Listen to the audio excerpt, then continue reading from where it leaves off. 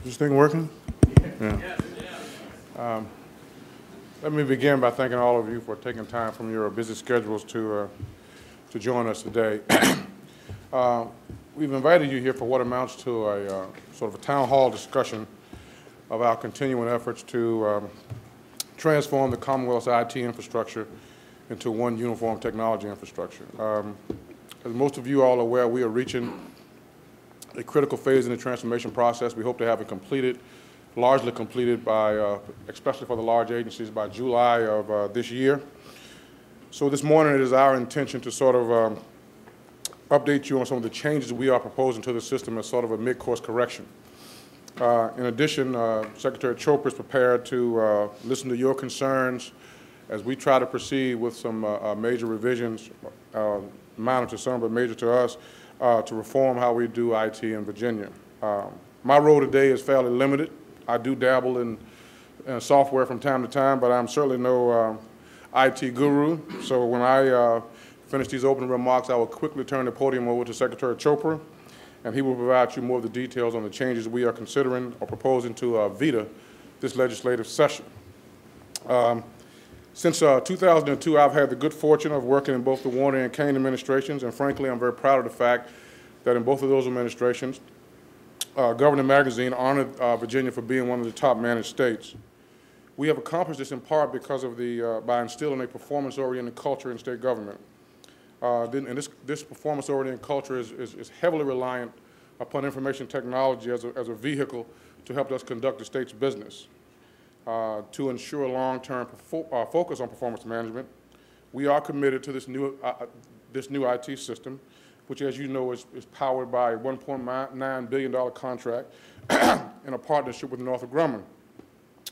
This project was recently named by a peer group of CIOs as one of the nation's best enterprise IT initiatives. Now, I'm aware, I've heard from many of you, I heard from your agency directors, I've heard from folks within and outside of VETA, that while this IT infrastructure program and project holds much promise, there are some considerable challenges. I believe if this project is to reach its the potential that was envisioned for it when it was conceived 6 years ago, VETA, Northrop Grumman, and the executive branch agencies that you represent will need to work together to accomplish three things. First, there are some real cost pressures in the system that in a tight budget environment are simply not sustainable. We can reduce these cost pressures, I believe, by the realization of administrative efficiencies in VETA and a more cost-efficient approach in the executive branch agencies to the consumption of IT services. Second, I think we all can agree that the system's performance has suffered at times because of communication breakdowns between the key stakeholders. This must be addressed in ways to create a more customer-friendly environment at VETA, which is focused on the delivery of efficient and necessary IT services in the agencies. And third, while the governance structure that was put in place for this system is very creative and has produced a number of advantages, we must find ways to increase the accountability of VETA to the governor, who, as the chief executive officer for the state, is ultimately responsible for the performance of his agencies. Working closely with legislative leaders like Delegate Nixon, who I believe is here today, and the ITIB board, we're very hopeful that the proposal that we will roll out this morning will reach the governor's desk at the end of this session with the blessing and support of the General Assembly. Now, what I would like to do is turn the program over to Secretary Chopra, and he will walk you through some of the proposed reforms we have, discuss some of the support and rationale for the changes, and take any questions that you might have at the conclusion of his presentation. Again, thank you for coming, and we look forward to moving forward with VETA. Thank you, Wayne.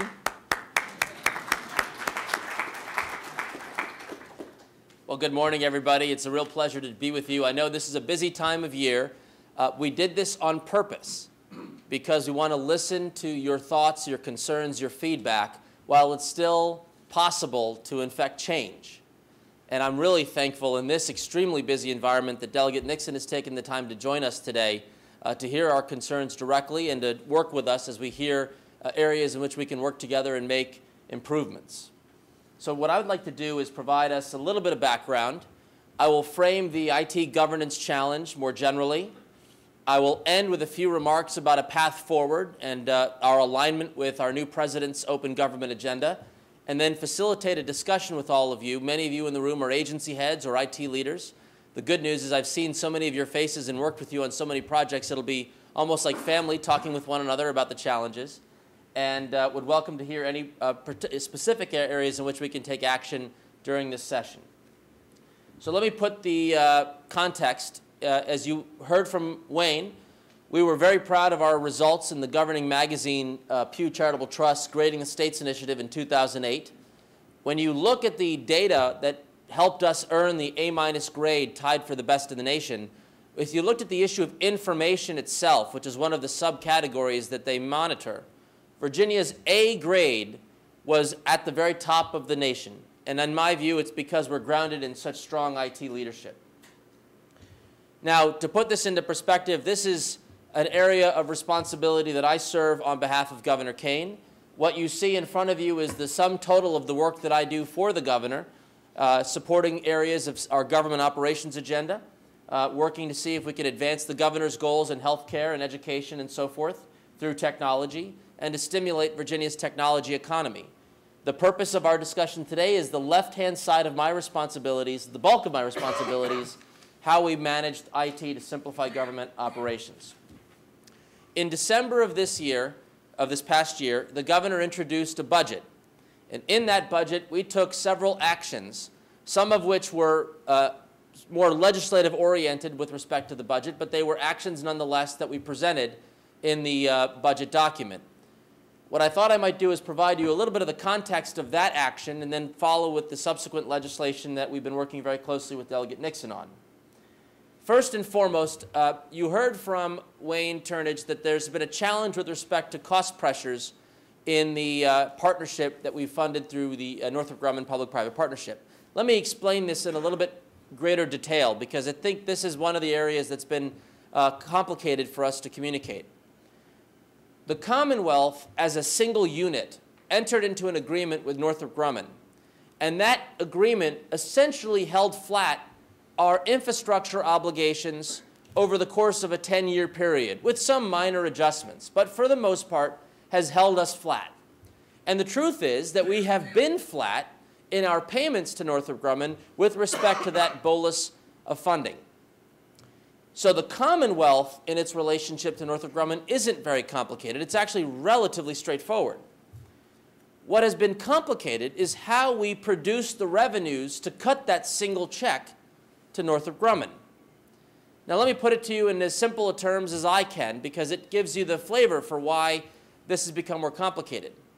The original idea was pretty simple. If we're going to cut a single check, then let's just turn to every agency and say, for every amount of money you spent last year, hold it flat too. Because if we hold the individual agencies flat, then the collective unit is flat and we can cut the check to Northrop Grumman. Many of you recall this as the MOU process. We were going agency by agency and asking you to pay a flat rate for what you were paying historically for your infrastructure costs. In the midst of our MOU discussions with all of you, the federal government, through its cost allocation principles, sent us a letter that said that would not comply with their interpretation of fair billing practices. Now, why is that? Well, in my computer in the governor's office, I have a certain amount of email storage. Let's assume I have 5 megabits of storage. And I might have paid X dollars for that service, and I would have been flat in the model that we had set up on MOUs. Now, Billy over here is in planning and budget, and he might have had 2 megabits of storage. And so when Billy factored in the costs that he had incurred, it may ultimately be that I'm paying a little bit less than Billy, and I'm getting a little bit more in terms of storage than Billy. If Billy was federally funded, then the federal government perceived as him getting basically charged more for the same good or service that I was going to be charged for as someone that was supported out of the general fund. In other words, we needed to break down every single unit of service, assign a uniform rate, compile all of that in a spreadsheet, and translate that into a billing system that sends you a reflection of how those rates applied to your usage patterns occurs. Now, why is that a challenge? Now, the net total is, again, the Northrop Grumman relationship to Virginia is flat. So that part has stayed simple. What has been complicated is how does that translate into your bills? So you would have experienced, for some of you, a significant increase because perhaps your usage patterns relative to the usage patterns of the Commonwealth might have been a deviation. And when there's a single price for a megabit of email storage, and that applies to you, me sitting here at 10 megabits or 5 megabits of storage, my bill would have gone up 2- or 3-fold for what I perceive as the same level of service. So as we trickled down those rates to all of you, what we started to understand in that breakdown was a really interesting anomaly. For whatever reason, those agencies that rely more heavily on the general fund, that is the state's taxpayers' dollars, ended up bearing the brunt of the higher costs, if you will, in aggregate, whereas many of you in the non-general fund component, some of you, not all, had seen reductions. Again, the net total in what we paid in Northrop Grumman flat. Now, why do I describe that for you? Because as a budgetary matter, we made a commitment to you, and I say we meaning the previous administration and this administration, a commitment to the agencies that we would effectively hold you harmless for the transformation program. So now we have a quandary. An unexpected federal intervention has caused us to change the way we recapture the revenues to pay the partnership, and it turns out that it bears disproportionately on the state's general fund. Now, we had observed this phenomenon early at the end of 2006 calendar year when we began to change the billing methodology. And as we introduced the 09-010 budget, Governor Kane had introduced a placeholder of about $9.5 million in each of the years of the biennium based on our best assumptions, attaboy Billy, our best assumptions to calculate what is that impact on the general fund. Again, the intention was to hold agencies harmless so that for that base level of infrastructure service, you would have effectively the same rate. It's just that it'll have to be paid for out of this central account that we had set up to buffer whatever the challenges were.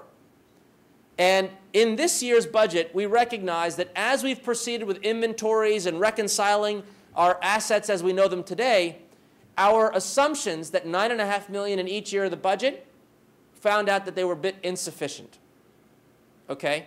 They were insufficient.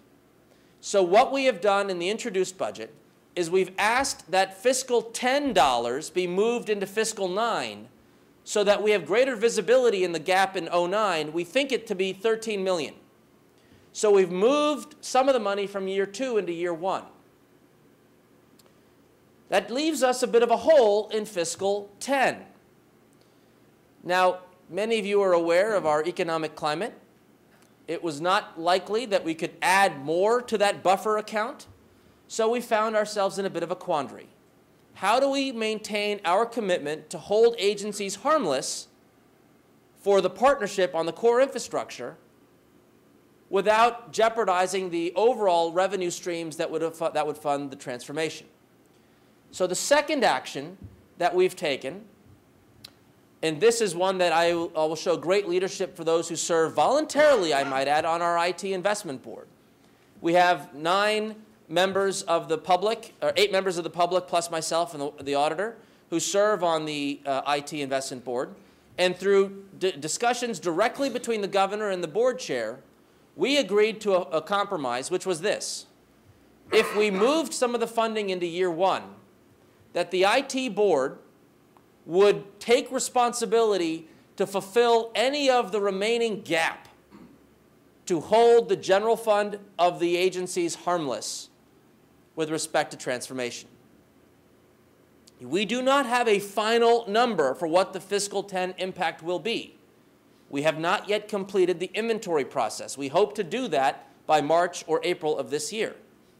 But the commitment, the budgetary commitment, is that any gap that remains between what that core infrastructure rate is and what the agency has paid historically, that that gap will be found by work done by the IT Investment Board. Now, you might be wondering, why is that an action the IT Board is willing to take? How on earth will they find the gap, the savings to fund the gap? That is why Chief Turnage just referenced the idea that we want to change the nature of what the IT Board can review. As of today, the IT Board essentially has visibility into your infrastructure spending. They have some visibility into your major IT projects governed by VITA's project management division, and minor, but for the most part, the major projects, but has limited visibility into how you run or you finance the support to your legacy applications. So as part of this agreement, the governor has agreed that the IT Investment Board shall have a more holistic picture of what we spend with respect to information technology investments so that we can manage the entirety of the budget to find savings that would allow us to close that gap. You'll hear more about that in a minute. Now, how do we do that today? Many of you work very closely with Peggy Feldman, who's sitting in our front row. Peggy, you can wave. Peggy serves as the director of the Enterprise Applications Program, which I'll talk about momentarily. But she also serves, according to our work done in January of 2008, she serves as the governor's chief applications officer, an attempt to help us better understand how we are managing our applications, and I'll share with you a little bit about that work as well. So it was natural in discussions with the IT Investment Board that if we were to take a look at the entirety of the picture for IT, that we assign those responsibilities to Peggy and transfer her division under the supervision of the IT Investment Board to take advantage of all the experience and all the collaboration that she's garnered in working with you for the past year, year and a half. So that last bullet is that we essentially consolidate all of our IT governance through a combination of the Enterprise Applications Program and VITA and allow the board to take a holistic view. But again, the root cause, driver, is to ensure that we can hold you harmless for the infrastructure modernization program. That's how these two come together. Now, to put some numbers on the page, you see the Auditor of Public Accounts in the fall of 2007, or I guess winter, if you look at the dates, published a report that served as the building blocks of our discussion of why we want to engage at the totality of IT governance, not just the infrastructure. What the auditor showed us is that out of the state's $600 million in spend for fiscal year 2007 for IT, and by the way, that's an estimate that does not include those spend at higher education institutions. But the $600+ million in spend, roughly speaking, breaks down that about half of that is spent on infrastructure. And it was judged that that bolus of funding was well managed and market competitive. That the work we do around new projects in fiscal 7, that was about 16% of that spend, had the appropriate oversight with respect to the IT board and had been successful in eliminating some of the failures that had been reported by an earlier JLARC study in 2003 that had noted nearly $100 million in cost overruns and failures to selected IT projects.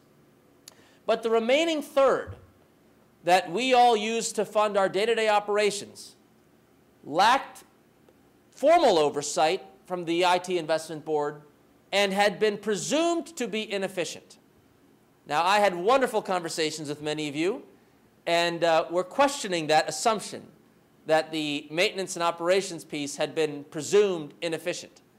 And I would agree that there's lack of visibility into the efficiency of that pot of funding. And so it's left to interpretation whether you would assume it to have been efficient or inefficient. But nevertheless, it is a pot of money that we hadn't tracked. Given this reality and the budgetary actions that you'd seen, it became very clear that what was needed to be done with respect to the changes in IT governance that we had just described really required a legislative approach more so than an attempt to tinker through the budget with some of these dramatic changes.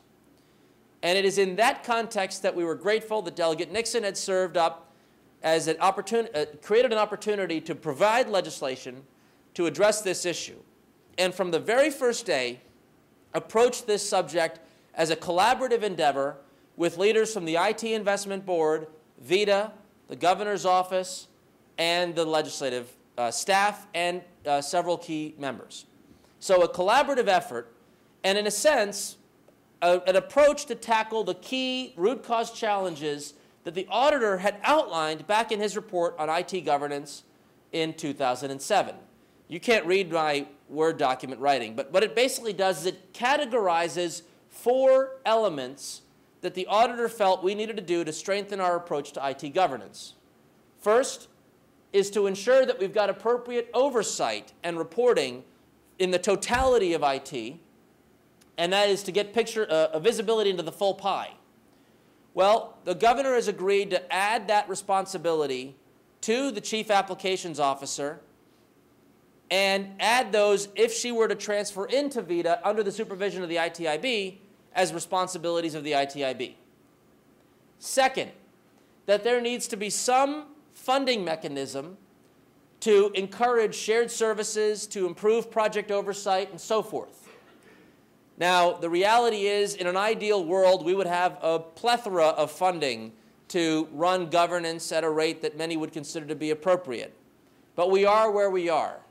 We are confident that between the current general fund support we've made available to provide support to the Enterprise Applications Director and the general fund support that we've made available to VITA to govern project management, that the combination of the two in a merged environment would allow for sufficient funding to carry out the responsibilities that address that governance challenge. Next, one of the key insights, one of the reasons why we're so proud that we've made the hire of Peggy Feldman, when we interviewed Peggy, and many of you in the room joined us in that interview process, she provided a pretty significant insight. That is, prior to her interviews, we were focused on applications, applications, applications. We want to buy one big mega beast of an application system, and all of you have to plug into it. Or we want to strip away all that you're doing and have a single mega system. We were very application-centric. The insight that Peggy produced when she was interviewing was that really the future is to focus on data harmony, less the applications challenge. We might have applications that will be modernized or those that will remain in legacy COBOL green screen for many years to come. But it is our ability to access the data and to use that information to make better decisions on behalf of our citizenry. That's the secret sauce. So in that shift from an applications-centric approach to modernization to a data-centric approach to modernization, we've clearly set ourselves up to look at the data standards so we can make better judgments. How many of you in this room have applications that have to code in the person's name, address, phone number, maybe social?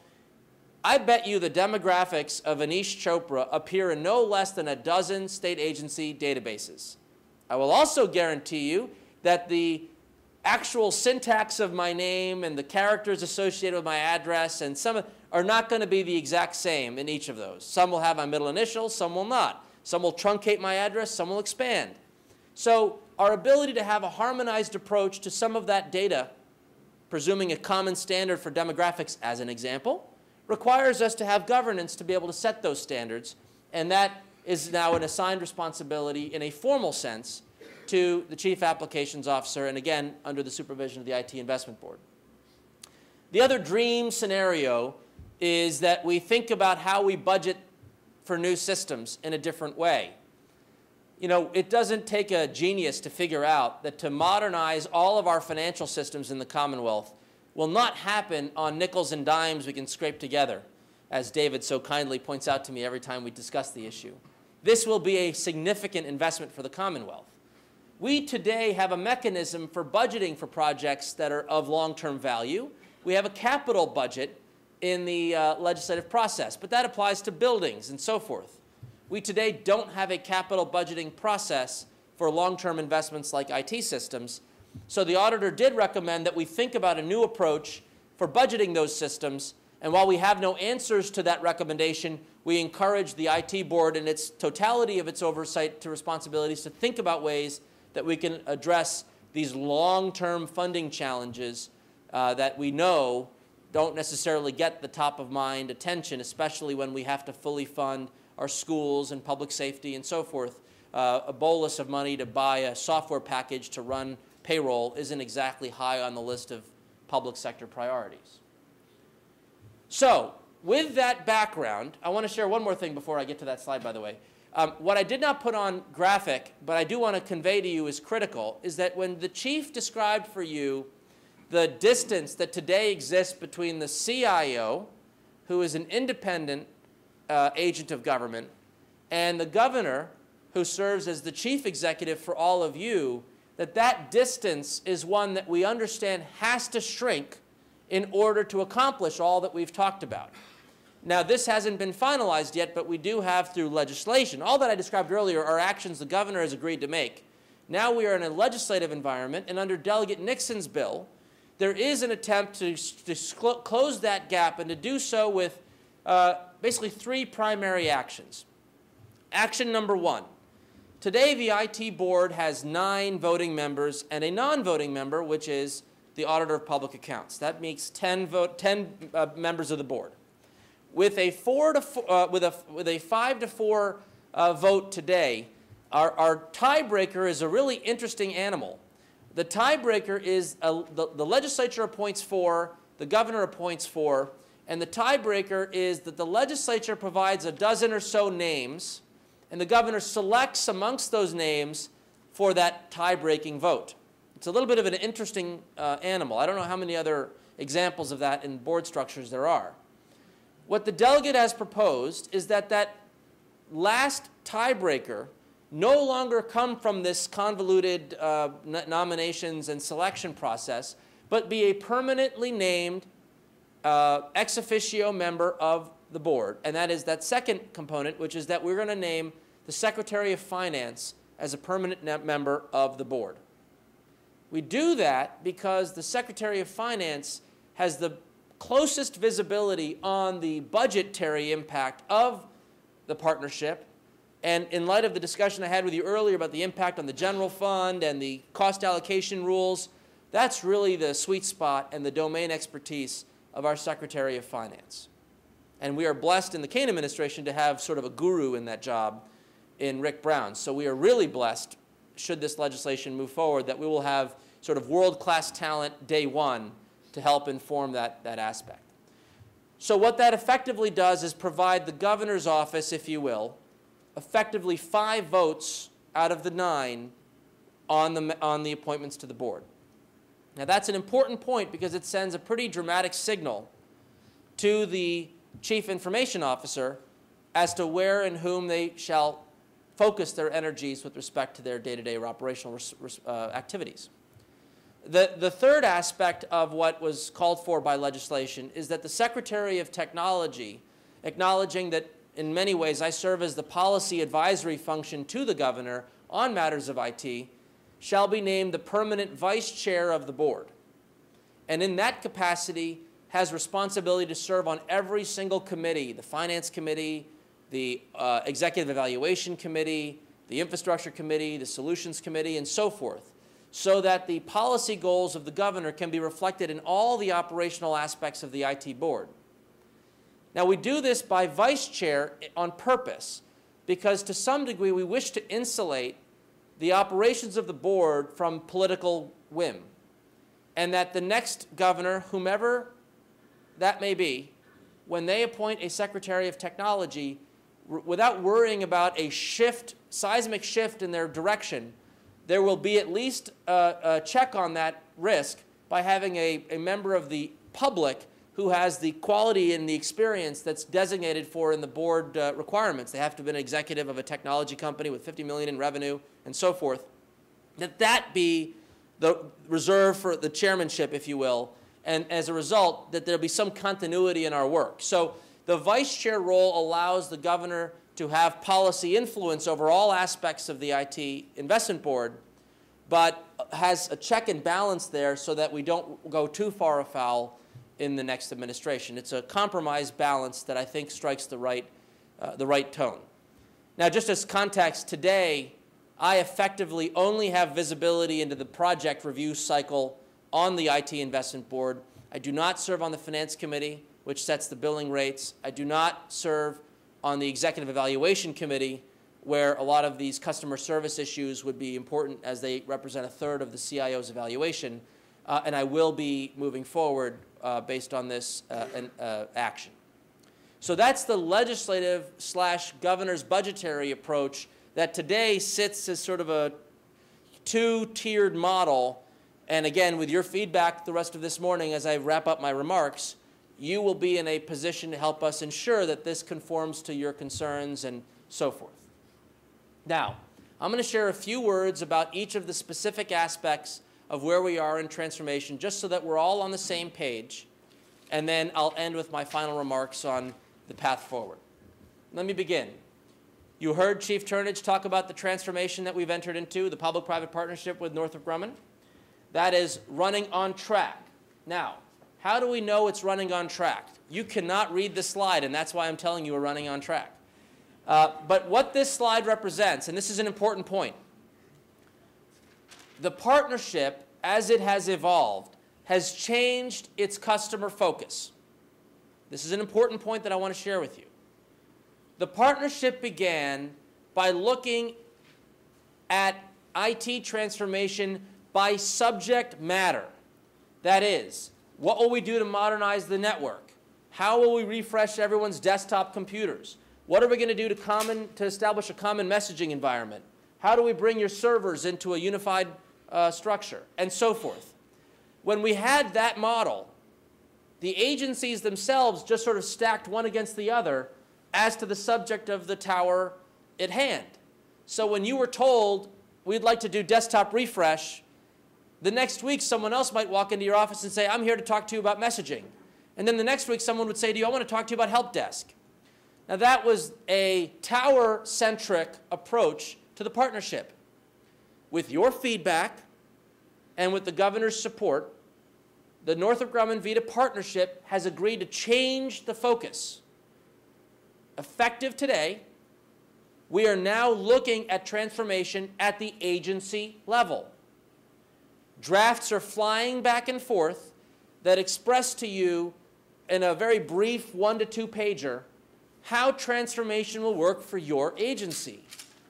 So David Von Maul, you will say, on this date, you go to network transformation. On this date, we do PC refresh. In this date range, we deal with server consolidation.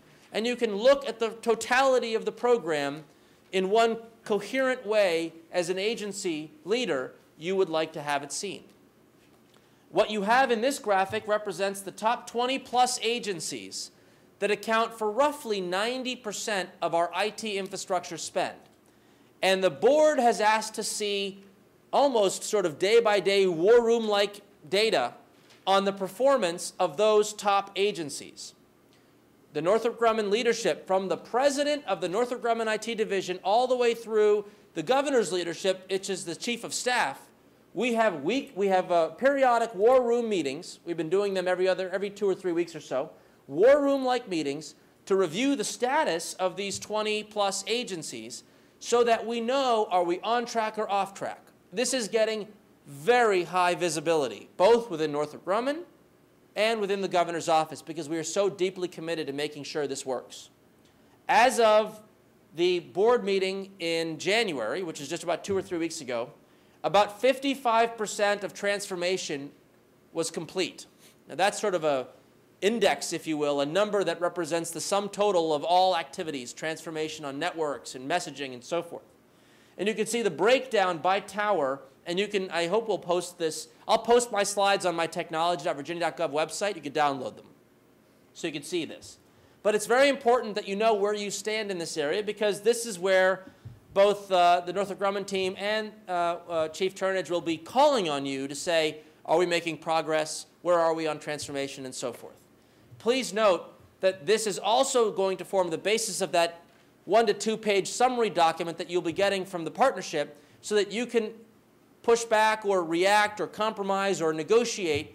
So as Lan and I were talking about, we don't have circumstances where servers or other critical assets are going through transformation right in the middle of when the agencies get there. So the premise of all this is that we will have a more unified approach with respect to infrastructure. Second, I wanted you to be aware of the pace. Okay? Transformation's been going on since 2005, 2006. We announced it in 2005. We began in 2006. On the left-hand side of the graphic, you will see what amounts to the pace at which we've been adding agencies to the network, okay?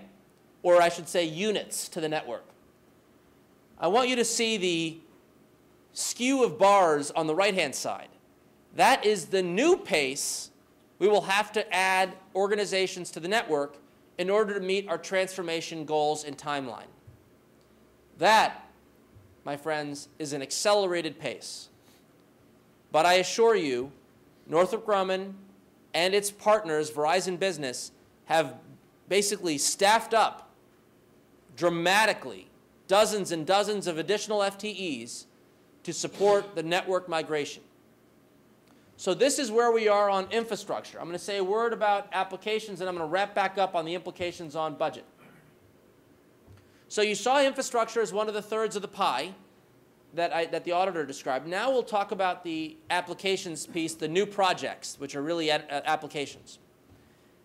This slide really, in my view, captures the spirit of the Kane administration more generally, and what I hope is the spirit of Commonwealth that is sort of imbued in the culture of where we are, and that is that we work together and we collaborate a lot more.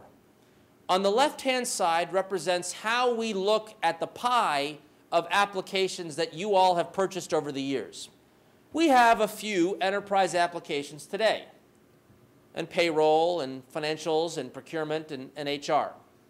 There are a couple of shared services, what we would call service bureaus. We've got a payroll service bureau with Von Mall, we've got an HR service bureau with Sarah Wilson, and so forth and so on. And then the bulk of you have agency applications that, to some degree, have components that would be useful to all of you, but you all replicate them, if you will. And that's the world in which we live in. We have no less than 8 agencies of government who regulate and license businesses. I was laughing yesterday. I was sitting at the Senate Finance Committee hearing, trying to share some positive words on a bill on PPEA modernization. And I was just sitting there for an hour because it was sort of, I was last in the queue, I guess. I don't know, I was just sitting there having fun. But while I was there, I was listening to a piece of legislation. We have a Department of Professional and Occupational Regulation that handles a lot of industries for licensing. But it turns out locksmiths are actually licensed by, I think, DCJS or whatever. Okay. So we license people over here, but then locksmiths get licensed over here. I'm sure there's a very thoughtful and appropriate reason why that happens. But from a technology standpoint, an engine that processes the license for a contractor, the marginal cost of performing the marginal cost of producing a locksmith license is minimal. But by having it in separate agencies where you have to buy separate software to process all this stuff, we're not necessarily benefiting from a shared service. So that's the world we live in today. Under the leadership of Peggy Feldman, and by the way, can you all show hands? How many of you are working with Peggy on any committees, on data standards, on applications? Raise your hands if you don't mind. Wow. That probably represents 80% of the agencies in the room. Thank you, by the way, for your time, because I know we don't pay you for that work. That's about your time at your leisure. So I greatly appreciate your support. But with all of your working together, we've seen a vision of the future that's on the right-hand side. That is a strengthened set of enterprise applications that we've all agreed to perform. This is the core of our public-private partnership with CGI, that we would expand the number of collaborative services. You know, one of the things that I love in my job is that I don't have a lot of mandatory powers to force you to do the things. 99% of the projects that I work on involve at least 2 agencies. And you all come together on your own. And it's a remarkable thing to watch the enjoyment of people who hadn't necessarily worked together in a formal sense come together on a common purpose and achieve remarkable things. This tower of collaborative applications will really strengthen that. That is, voluntarily coming together to share common capabilities so that we could all benefit. 1 + 1 should equal 1.5, not 2. Coming together will deliver efficiencies. And we can talk more about some of the ideas that are there. Now, obviously, you will still have some very detailed agency applications that are purely in your domain, that don't really touch anybody else. And that's, God bless you, have at it. But we really need to grow that gray area. Grow the gray. That's the challenge that we're going to have on our new projects. So what is our path forward with respect to enterprise applications? Our path forward does the following. As many of you know, to modernize our core HR, payroll, all those components, we established a public-private partnership with CGI that rested on the following proposition. Without having to tap into general fund dollars in any significant way, we could, by strengthening our ability to capture cost recoveries or to improve our debt collections and so forth, we can generate enough incremental profit, if you will, to put into a fund and modernize those applications. Well, we've had some success in that regard. We've had working partnerships with the tax department. Anyone here from tax, I thank you for your leadership. Thank you, folks. Where we have been essentially throwing the dog pile, is the way I would describe it, the dog pile of bad debt to the partnership, and they've been able to squeeze revenue out of that turnip, or whatever the expression is. And that revenue is now being analyzed to say, what would we have been able to capture separately? How do you benchmark this and all the rest? And that the incremental of that shall flow back into an account that will fund all of our modernization activities. Well, Secretary Brown is so deeply committed to finding these revenue opportunities. I'm pleased to report that he's announced David Von Maul will serve as his senior advisor to bird dog these leads over the coming years so that we have a sufficient revenue stream to allow us to begin developing those enterprise applications. That's the supply side, right? That's the cash to fund the partnership. Now what are we going to do with the money? Well, we do have a working capital advance that the governor has put forward that would allow Peggy's team, you, in a collaborative way, to tap into $30 million of working capital that would be paid back from those revenues that Von Maul will be bird dogging. And in that working capital advance, we have specific funds targeted to the applications that we're working on. We have several in planning phase. That is, we're working with VDOT on an enterprise-wide approach to financials that many of you have served on, so that the VDOT system will essentially involve a base replacement for cars. Very creative partnership, if you will, and one that is now going through procurement. We are also working on HR under Sarah's leadership, and that too will unfold in the coming months. We are in active procurement mode on a brand new budgeting system. We've already completed procurement on a Commonwealth approach to reporting and business intelligence. We've established major IT projects under Val Thompson's leadership in DEQ, where we've got an enterprise approach to content management, and soon to be announced a shared service, where I shared earlier the idea that 1 + 1 should equal 1.5.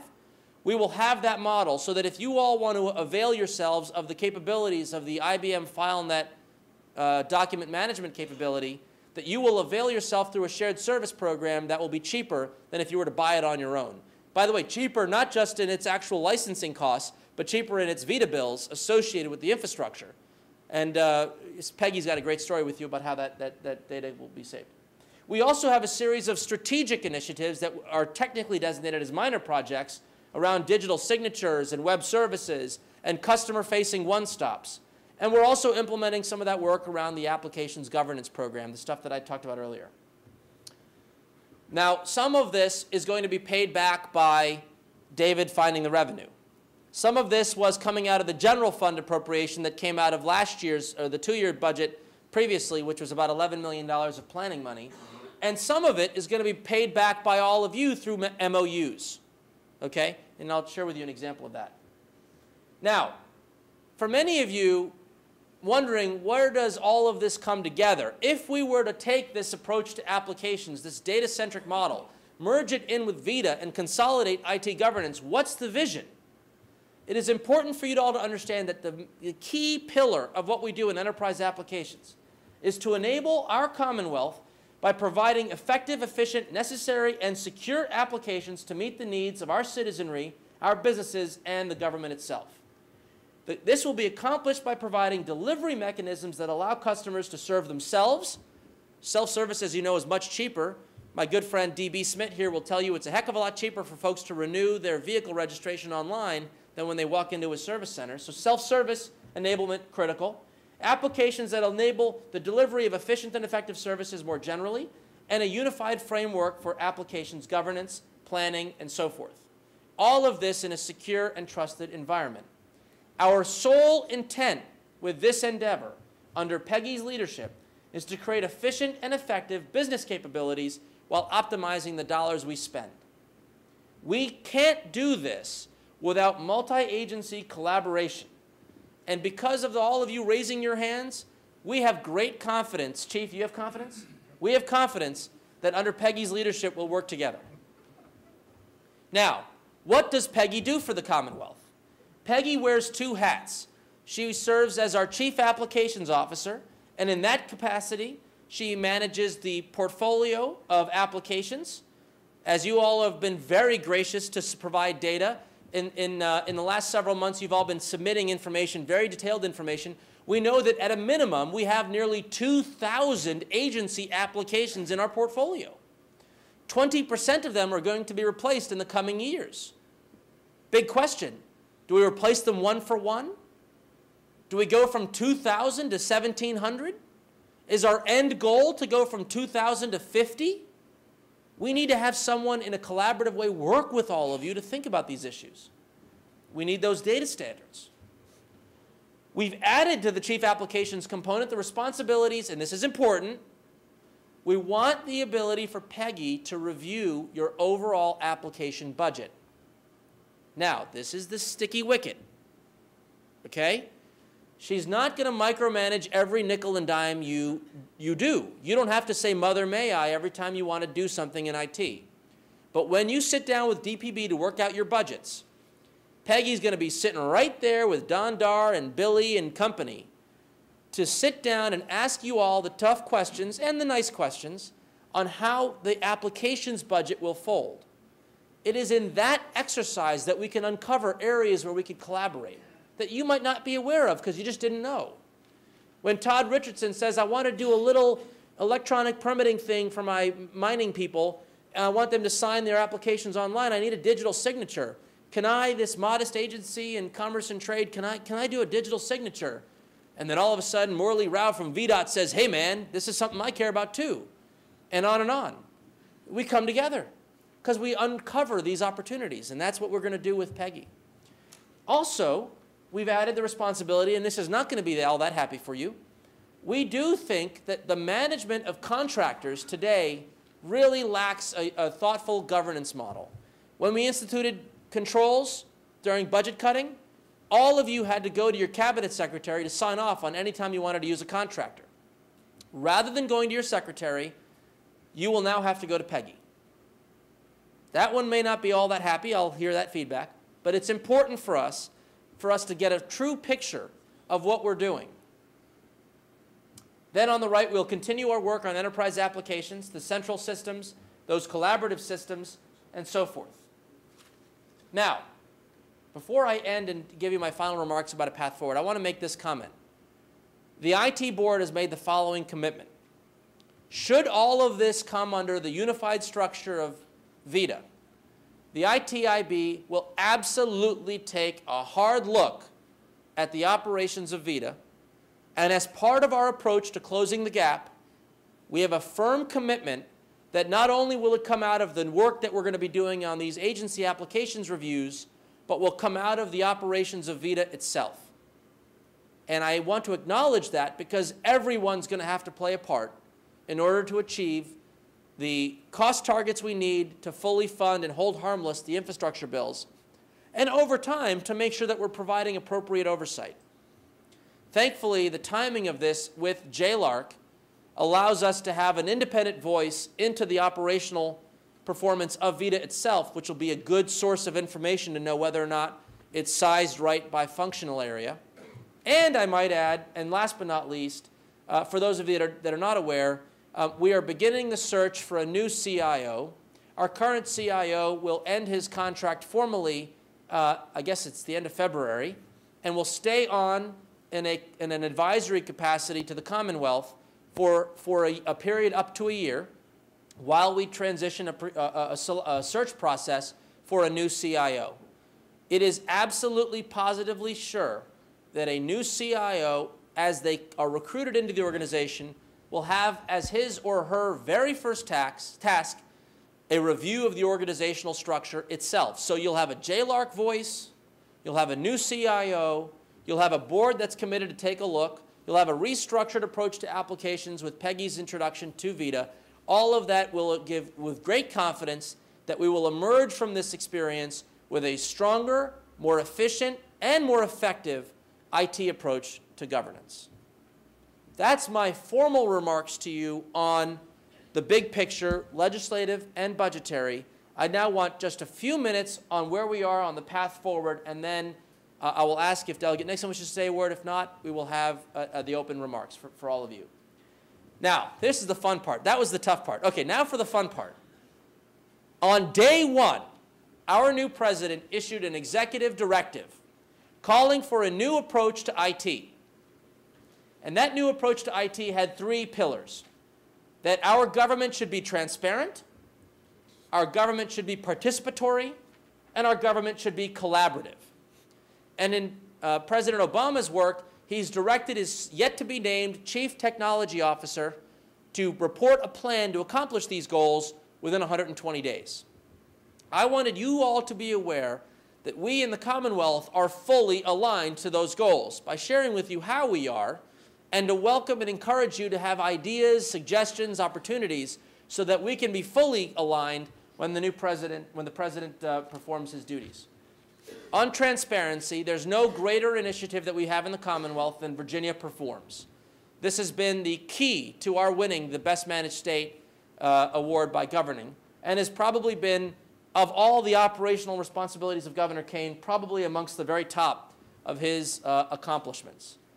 For those of you that are not aware of version 2.0, coming attractions, this will be available in the next week or two. All of you are submitting new data this week for your various measures. The key to our transparency is threefold. One, you all have established key measures that define what your agency does. And those measures are now publicly available and searchable. They have been since 2006. Second, we all used to have a management scorecard with a series of core capabilities. That management scorecard is birthed anew as a series of administrative measures. Under Sarah Wilson's leadership and with a collaborative number of agencies who've been working together to set that new set of administrative measures, those will be circulated and shared, and will be a wonderful way to celebrate the great work we're doing to be proper stewards of taxpayer dollars. And third, most important in my mind, because it's of great personal interest to me, we will be the very first state in the entire country to publish productivity measures for every single agency. You have spent the last year working very hard with planning and budget to determine what your measure of productivity shall be. And we will release to the public those ideas. My man DB has offered to be our first pilot in this endeavor because he's got great data. DB will tell you that it is overall more costly for us to administer the vehicle registration renewal program than the marginal revenues we can retain from the fees generated by the public. So our ultimate goal obviously has to transfer the cost structure to be in line with the revenues we collect. And this chart gives you an illustration of how DB's management style will help us get there. He acknowledged that the overall cost is high, but when you break down that cost into its component parts, it is more expensive for you to be serviced in-house than to serve you by phone or mail or internet. So by shifting the demand towards the internet channels and the less costly channels, the DMV Select programs and the like, DB will be managing more aggressively that particular productivity measure. Second pillar, participatory government. This is one that just brings a tear to my eye because my man Lan Nugent over here at the Department of Education, he's a great guy. When we did our Productivity Investment Fund, by the way, you all applied to get your grants from the state's innovation fund, if you will. The Department of Education alone accounted for 25% of the applications we received. A litany of innovation in education. And one of my favorite projects is a participatory project. In 2010, the Board of Education will release its brand new standards for physics as part of the Science SOL process. But a team of experts under Governor Kane's stewardship that were tasked by Secretary Morris looked at the subject of physics, read our standards, and said, we are really lacking in some of the emerging areas. You know, it's important in Virginia that we get modeling and simulation right because we have a huge job growth potential in that field. Yet we have no course content in our schools formalized to teach modeling and simulation and the physics of it to our kids. It matters a great deal that we focus on, and this is one that annoyed the heck out of me, we still teach kids that the main component of a television is the cathode ray tube. Y'all gonna watch Super Bowl Sunday? I got a beautiful TV in my house. It ain't a cathode ray tube, folks. It's a beautiful LCD. So we still teach the cathode ray tube. And what's galling is that we used to manufacture them in Danville. They stopped manufacturing the product in 2006, laid off 150 people. Yet their kids come home and tell mommy and daddy, I'm so proud of you because you still work in an area that's important to our television. Give me a break. Well, we understand that we need to teach our kids about plasmas and LCDs and so forth. And there are a variety of other subjects. But you know what, folks? We had no money. We have no program. But we had an opportunity for the citizenry of Virginia to participate. Secretary Morris and I issued a challenge in September and said, anybody want to volunteer to write a chapter in a new online open source textbook, compilation of educational materials? Under Lan's leadership, under the Department of Education, really under Dr. Wright's leadership, we've now got a program that would allow individuals in the general public to write chapters that will be quality controlled by a professor at William & Mary, peer-reviewed, and we even got 2 high school students to volunteer to read the content to make sure it's usable. This will be published at the end of the month. But here's a coming attraction. This is the chapter on gravitation, written by Andy Jackson in Harrisonburg, a teacher for nearly 20 years. What a great man. He understood that today, the topic of dark matter, which is extremely controversial in the physics world, is one where nobody in high school physics is ever exposed. What on earth is dark matter? Well, I'll teach it to you some other day, but I'll tell you the highlight of it is that the principles of gravity that have held since Newton has really discovered the field, when we study the expansion of the universe, those principles of gravity are not working. The gravity formulas do not explain the expansion rate of our universe. So physicists are struggling. Either our actual formulas are flawed, the entire foundation of physics and gravity is wrong, or there's some unexplained dark matter that we cannot see that is creating that expansionary effect. How many high school kids are exposed to this debate? Goose egg, folks, at least in a formal context. But they will be because good people in Virginia participated in the creation of this online resource, wrote this chapter, quality controlled, and aligned with our state standards. God bless. The last pillar is collaboration. I'm so proud of the work all of you have done. The tax department, DGS, DIMBY, the VEC, DBA, you all came together and said, you know what's really weird? When a person wants to start a new business in Virginia, each of us has to talk to them. We have to set up their tax oversight, their unemployment stuff. We got to make sure that they're involved in our state procurement opportunities. We want to make sure that our SWAM vendors have exposure to opportunities. We got all kinds of ways in which we want to talk to that entrepreneur. But we make them talk to every one of our separate agencies, right? Silly. through collaboration and a very dinky $150,000 investment, in 8 weeks, you all put together a website under Peggy's leadership and Wayne Waldrop as project manager at DBA, a one-stop system that basically asks, why do we have to ask the same question 100 times? What's your name? What's the business name? Let's just ask it once. And when you finish the interview process online, you push print, and all the forms you need to fill out get printed. You simply sign them and mail them, and you're off to the races.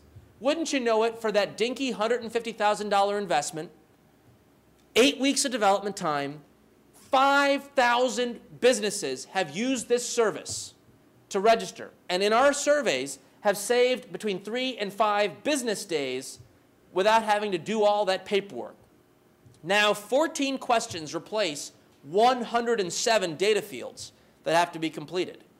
Phase 2 will go online with no new general fund support because this collaboration will be self-financed. Now, Meg Whitman, the former CEO of eBay, flew to Northern Virginia in the height of the election season and said, I applaud Virginia for its commitment to entrepreneurship because it streamlined this registration process, and she gave a big shame on you to California because it's a lot better to do business in Virginia than it is in California. Last but not least, I want to shout out to my friends at DMAS, under the leadership of Pat Finnerty, a man we all love, great guy. Pat has agreed that Medicaid needs to play in the sandbox of our overall healthcare ecosystem. And just in December, announced that Medicaid, alongside the largest health plans in Virginia and the largest health systems in Virginia, a collaboration that will streamline the administrative costs in our healthcare system. No mandated state law forcing this to happen. On their own, with Medicaid's leadership, the payers and providers have come together and collaborated to deliver a pretty powerful capability that will lower costs and improve the value of our Commonwealth. That's our path forward in IT. I thank you for your time. Now, I will say, my dear friend Delegate Nixon, would you wish to say a word or two? Please welcome Delegate Nixon.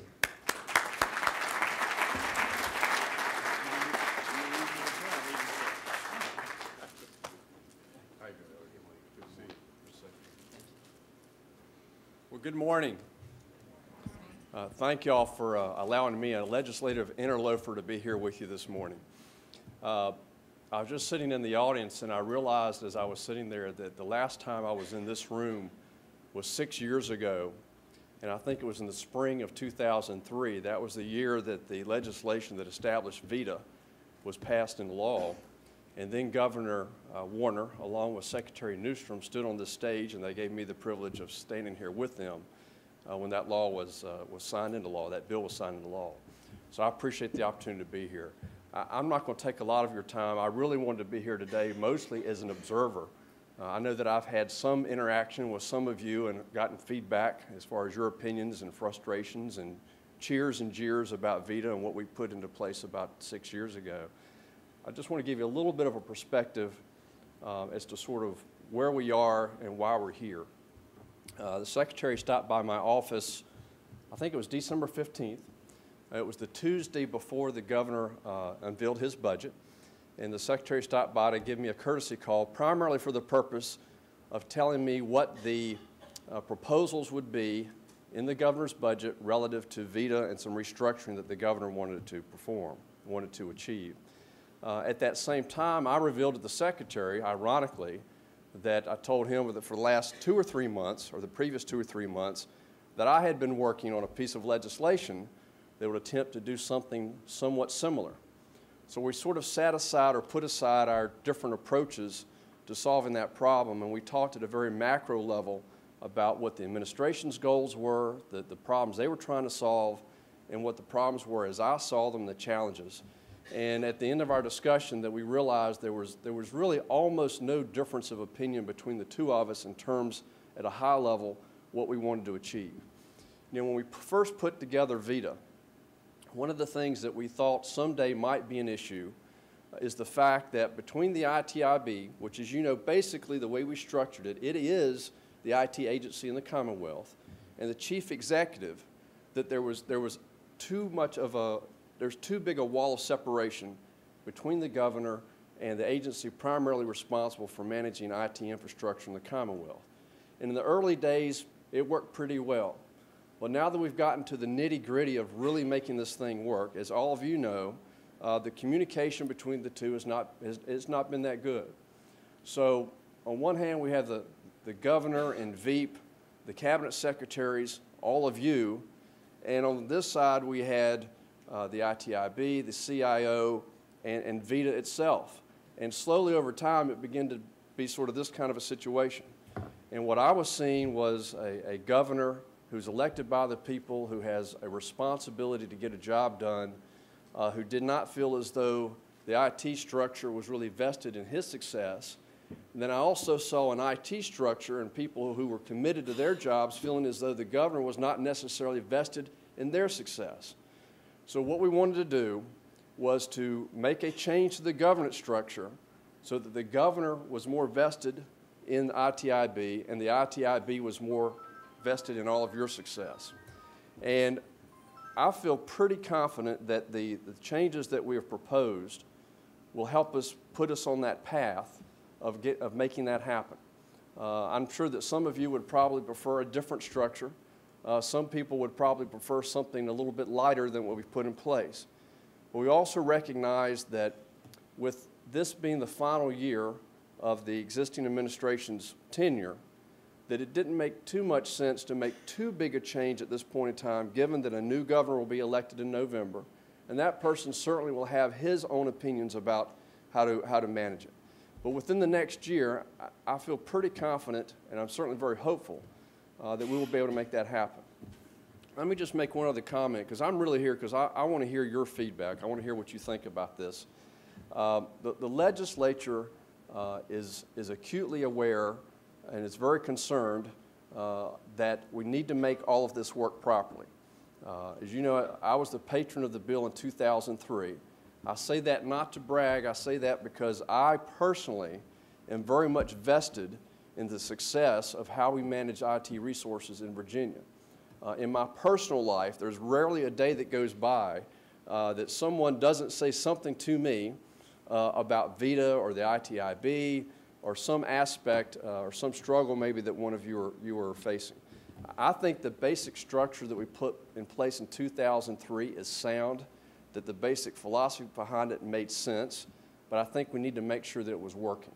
So I just share that with you. I want you to know that I'm fully vested in making it work. It's not about having my name on a bill. It's truly about doing what we think is the right thing. And all of you are the heart and soul of state government. Your agencies, the people who work for you, you're the folks that are interacting with the citizens of the Commonwealth on a day-to-day basis. And so your ability to do your jobs and fulfill your responsibilities and your statutory responsibilities is extremely important.